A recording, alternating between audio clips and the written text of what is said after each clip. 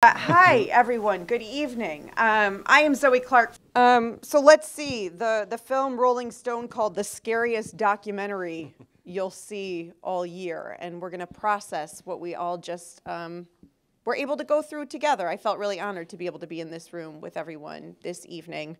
I'm joined by three just fabulous people, and I want to introduce the Brain Trust on stage this evening to center us and guide us as we process what we just saw. Professor Javed Ali, Associate Professor of Practice at the Ford School of Public Policy here at the university. Hello, Professor. Good to see you.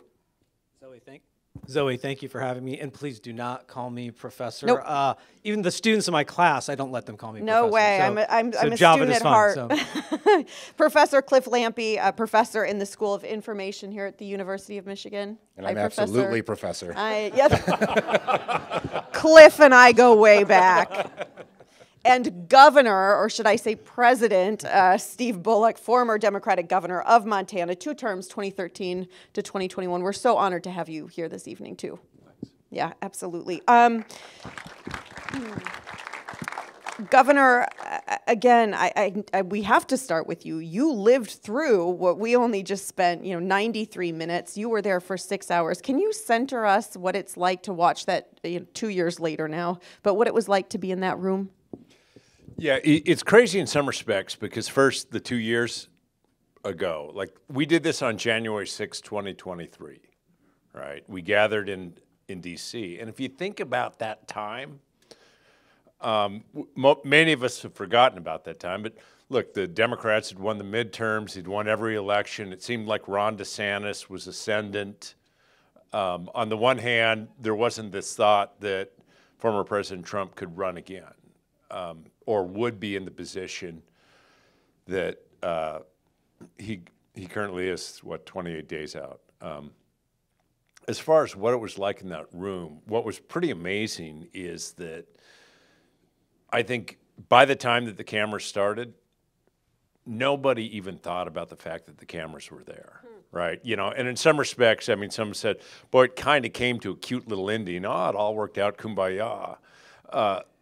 You had 6 hours that they compressed into an hour and a half. But it was definitely a stressful, the fog of war, competing information that you were hearing, trying to sift through that. Certainly strong personalities, individuals that had played a lot of these roles in real life and had real conviction about it, and sort of sorting through that in a way. And going in, we were given like 6 pages. And it was just real cursory stuff. So there was no sort of like here, and it wasn't even centered on the Insurrection Act necessarily. So it was quite a ride. I had a few glasses of wine after it, for sure. Javed, I'm so curious. You yourself have not been in that particular room that we just watched, but you have been certainly in rooms similar and adjacent, having holding positions in the Department of Homeland Security, in the FBI. Can you put into context what you saw? And then I certainly want to hear from you too, and we'll get to this. But this idea of institutions and the precipice that we sit on what fundamentally feels like some shaky ground. Well, again, thank you for having me, and just a brilliant job with the movie itself. Very riveting, and Steve, amazing performance to play the president. And Zoe, as you mentioned, I mean, I have been in those moments in my government career. FBI, DOD, DHS, the intelligence community. I also served in the Trump White House for a year. My hair went gray before that, so that's not the cause. But again, like, to be in those moments when our country is in crisis and there are threats either directed against the country, either foreign or domestic, that's what it's like. And I can say that from having been in that world for 16 years, from 2002 to 2018. So it did a masterful, that's probably the best movie I've seen that portrays what that tension is like in those moments. And sometimes they're longer than 6 hours, right? I've been there till 2 or 3 in the morning. So it can really put a tax on you just in a single day. So just brilliant job on that level. And in terms of the institutions, I mean, this is what the decision-making process is like, either in the White House, and this was a simulated meeting in the National Security Council. And again, I was in the Trump White House and the National Security Council. So I know what that's like, but it also plays out in different departments and agencies that are trying to support the decision-making of their principals who are there. And I saw that perspective as well, and all the different hats I play, or the hats I wore when I was in government. And then kind of the third piece on institutions, and this is the thread of the movie, is that are there potential extremists within the military? And if so, how big is that pool of people, and potentially what can they do? And the answer to that question, unfortunately, is yes. And the answer to that question is yes, stretching back for probably 150 years, if not longer. I mean, this is a recurring theme in our country's history. Now, again, it's never become an existential threat the way it was portrayed here, but time and time again, when certainly we look at domestic extremism here in the United States, depending on the decade or the moment or different sort of dynamics happening in the country, there will unfortunately be people with either an active duty background or a former military background who are involved in some of these plots and threats. And again, that has been a consistent theme since basically the Civil War. And it'll probably be a consistent theme for another 150 years going forward. The difference there, of course, and I'm going to turn to Cliff Lampe's School of Information, and is that social media Right. wasn't playing what really was this almost character unto itself in the film. It had its own life, it felt like. And I'm so curious from your perspective watching this. I kept seeing you and looking over at your face as you were watching this, because this is the work you study and this is what you do. What did that mean to you? I mean, it was interesting. I thought some of the things in the documentary were very realistic. So, for instance, how easy it is to fake information. We think AI is going to be a big part of this. You don't need AI to fake information, right? It's just so easy to take an image from somewhere else and plop it in and add a new caption. We call these cheap fakes sometimes, as opposed to deep fakes. Like, you don't actually need really sophisticated technology to generate a ton of great misinformation. I think the thing that was even maybe a little inaccurate is I think they took it pretty easy on you guys, actually, with the misinformation. I think if you could set up botnets, you would have a network of people, not just real people, but robots who would set up information. One of the actors, I think, said it best, which is the idea here is to flood the zone. Right? When you're flooding the zone, just sending out so much information, you're trying to do two things. One is to create confusion, so people don't know what's real, what's not real, and we saw you guys react to that a little bit. Is this a real post or not? The other is to get people to give up on the idea of truth altogether, right? And that's the longer-term strategy of disinformation. We call it manufactured nihilism. If nothing is true, then I can make up truth based off my ideology, right? There's no fact, there's no common ground, and that is the goal of disinformation. It's not to trick you that something is not true or not, it's to get you to give up that there is a truth. And Javed, I want to hear your thoughts about that again when we talk about sort of institutions. But Governor, I'm going to hand the microphone to you because I'm so curious about what was going on in your brain as you're leading and trying to take on this misinformation. I heard you talking to Cliff about this. Like, how did you determine what you needed to sit on and not? Yeah, and two things. And first, if I could also, to Javed's point, like I was Attorney General for a governor. And in Montana, you're in charge of all law enforcement functions. In 2009, I had the Oath Keepers recruiting our state troopers. So this is something that isn't new. 2009. 2009. Yep. And one of the, I guess, hardest parts of the movie for me was when they said, this now gives veterans a bad name. You know, and that was a vet saying that. When you think 6.3% of Americans are veterans, and yeah, 20% of those convicted on January 6th. But there are going to be those radicals, and we can't turn around and then paint for the whole brush with law enforcement, our military, our veterans, because of those that are radicalized. Directly to your point, the question of like, what were we thinking that misinformation and disinformation? In some respects, the game was constrained. Like, presumably you would have known better exactly how many individuals were out, be it in Arizona or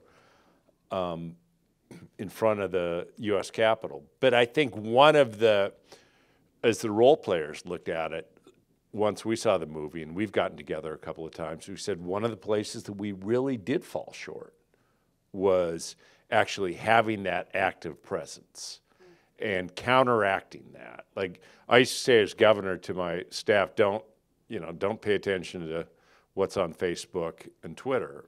And I've only been out for 3 or 4 years. We have to pay even that much more attention to it. And how crazy is it that, sort of like as you had said, Javed, in addition to the table, there were 4 different tables also around where people were having the meetings. But how crazy is it that it took 4 hours into a 6-hour exercise before we were finally saying, let's be talking to social media companies and get them down. I mean, I guess that's one of the problems with having people around the tables that are in their 50s and 60s, not, 30-year-olds saying we should be doing, or 20-year-olds that we could be doing a lot more on that. I was going to say you needed support Gen Z, right? But also, again, sort of having lived through these real-world crises in my own career, like you just lose perspective sometimes.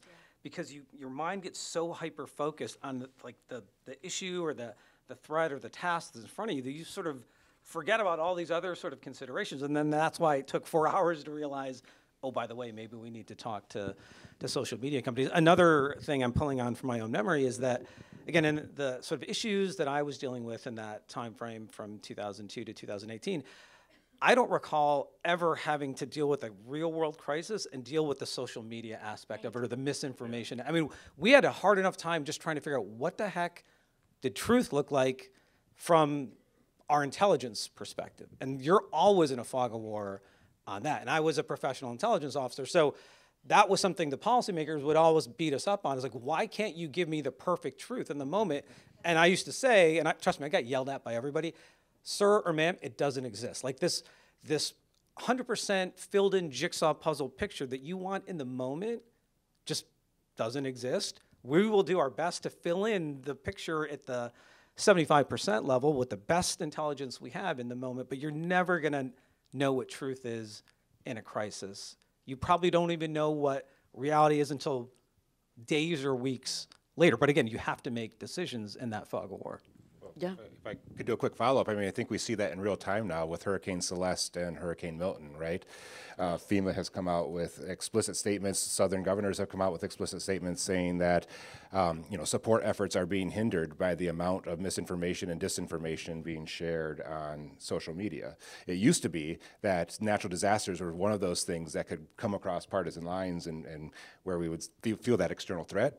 That's not happening this time around. So, Governor, I'm so curious then where leadership plays a role in that and how you see sifting through misinformation as you see trying to build back up institutions. What can you do? How can you focus your energy into some solutions as we look forward, particularly in what can feel like really dark times? Yeah, and part of it, like if the directors were here, they'd say this is a provocation for discussion, right? This movie, that's what it's supposed to be about. When someone said, this is such a scary movie, no, to me what's scary is 171 members of Congress from 37 states deny the results of the 2020 election still. What's scary is to me that 25% of Americans in polling earlier this year said that the FBI instigated January 6th. So we all, on the one hand, have that obligation to say that we can be deeply disappointed with elections. We can think that the wrong person won, but that doesn't mean you undermine the norms of what this country, because it's not just the Constitution, it's the norms that we've all actually bought into that has actually supported the Constitution in our country for 250 years. I think some of the things that, like, going through this exercise, and I knew Senator Heitkamp, I knew Senator Jones a little bit. I didn't know necessarily everybody in there. I was so heartened by the 4-stars and the generals who I didn't know because I truly thought that they would turn around and say, let's use everything we have, right? But they had a deep enough appreciation with the role that the military's played throughout our history to say that once you go there, you may not be able to go back. And I hope that part of what it is, too, is that to say, who we have in those rooms matter. What was cool about that is it really was about half Democrats, half Republicans. Like, you knew Elizabeth, the blonde-haired woman. She was, at the end, she was number 3 in the Trump Homeland Security. She had run George Bush's faith-based initiatives.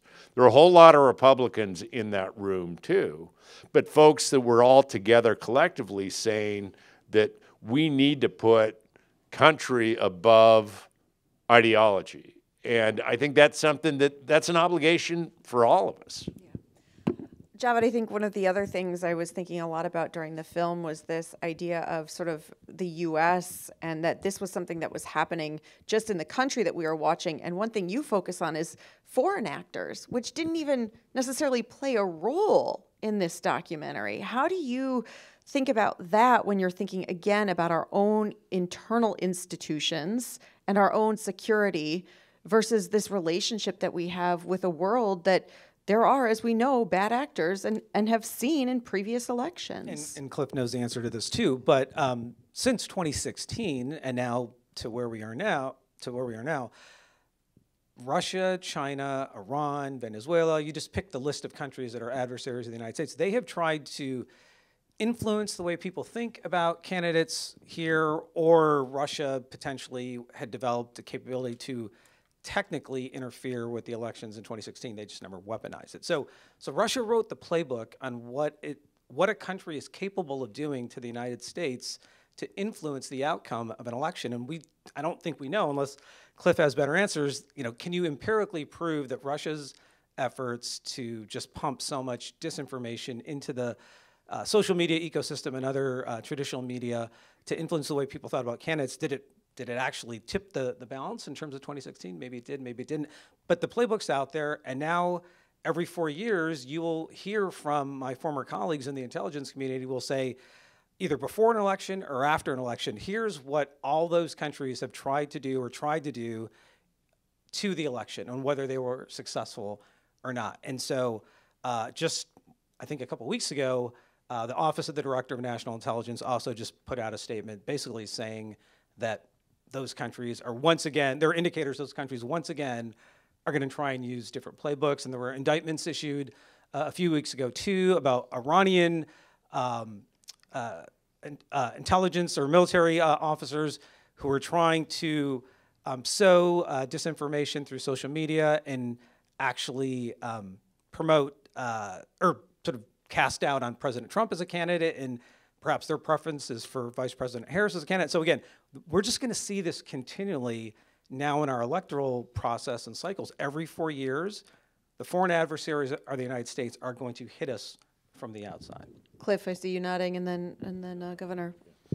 Yeah, absolutely. And the social media companies play a little bit of whack-a-mole with these agencies. A good example is the Internet Research Agency out of Russia, which is just a masterful shop filled with internet trolls who are able to create content and send it out at massive scale. And you shut one account down like they did in the video, but then 5 more pop up to replace it, right? It is an almost impossible evolutionary fight to win against bad actors.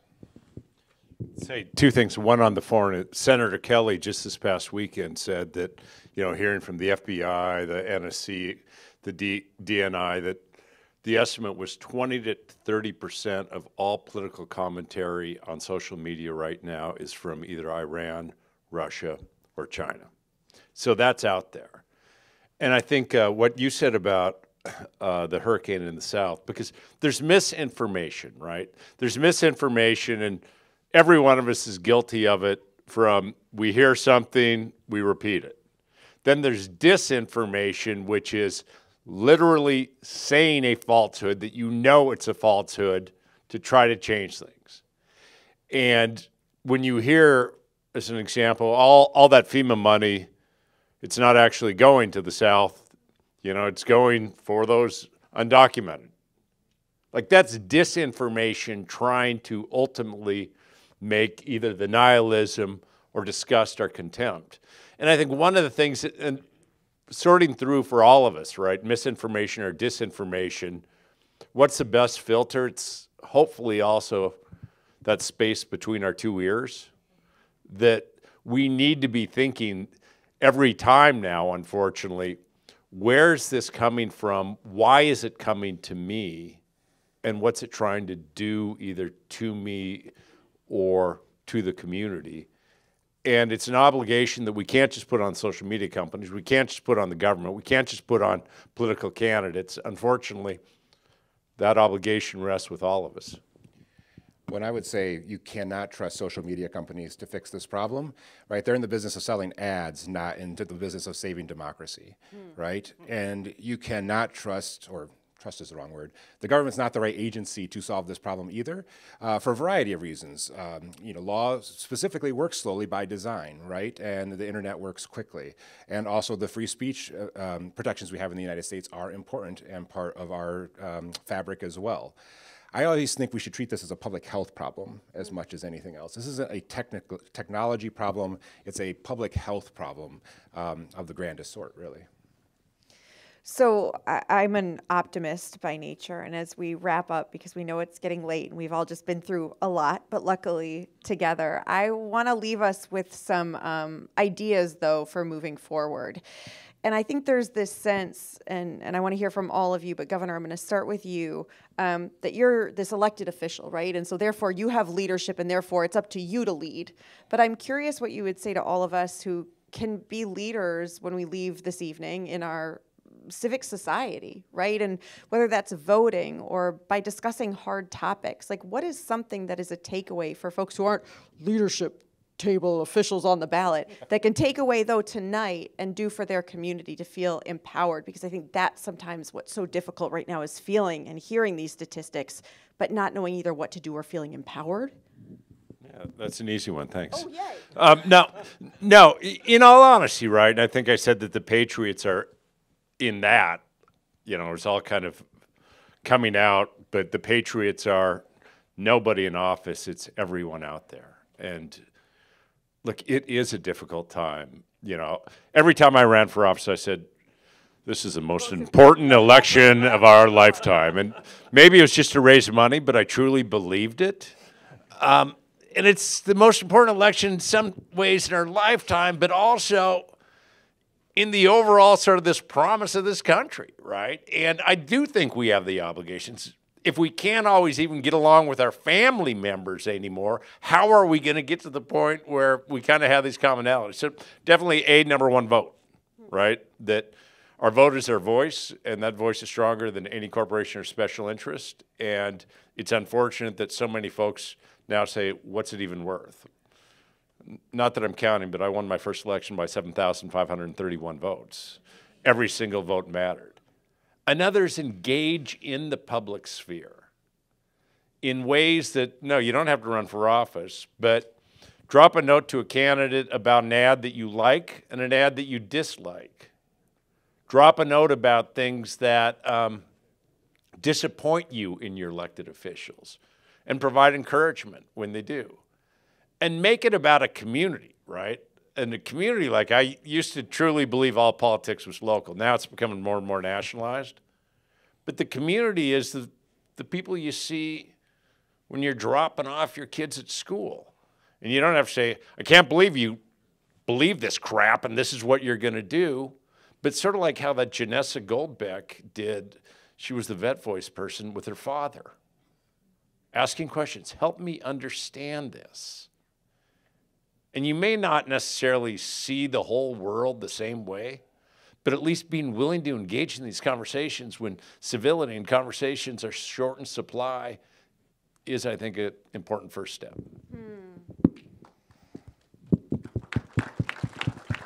Cliff Lampe. I really like the governor's point earlier about thinking about our own responsibility in this case, right? What is it, be the change we want to see? I always tell my students to be humble when we think about information overload, right? All of us do become victims to bad information at one point or the other, whether it's mis or disinformation. I always ask my students to think about cui bono, right? Who benefits by sharing this information for you? And what is the benefit that they get, and what's your benefit from it? The other thing I would say, just as a final word, is don't give in to the nihilism, right? Yeah. That's their plan. It's still a great country. I still talk to my conservative friends. I'm a liberal, if you didn't guess. And you know, I have great conversations with them, and we agree on so much more than we disagree, right? We want our families to be happy and healthy. We love our neighbors. Don't let the nihilism make you think that it's worse than it is. Clapping for that one, too. And just to kind of end on another optimistic note, you know, despite all the threats that are out there, both foreign and domestic, and all the crises that our country has faced, I am also eternally optimistic. And having been a former deep stater and having worked in all these different security institutions, I mean, every day I woke up and I went to work and just inspired by the people, not only the mission that we were doing to try to keep the country safe, but just the people that I worked with. And there are thousands and thousands of those folks, either in DC or other parts of the country around the world, who are just doing it for the good of the country and the good of the mission, and are not trying to engage in any glory or fame. And that is really inspiring when you're around people like that. And again, I was lucky to serve in that capacity. And I think that's another part of our institutional framework that'll sort of keep us safe, even when it seems like democracy is a little fragile. But I think we'll be okay. So all of those are to-do items. It is the year of democracy at the Ford School, so you can be engaged in that way. With Michigan Radio and NPR, we are constantly looking to make sure that accurate information is in our community. Engage with us that way, and go out and vote and do good in the world, right? After what we just witnessed this evening, we can all do a little bit of good. Javed Ali, Cliff Lampe, and Steve Bullock, thank you so much this evening. Thank you, and thank you to all of you for spending the time tonight.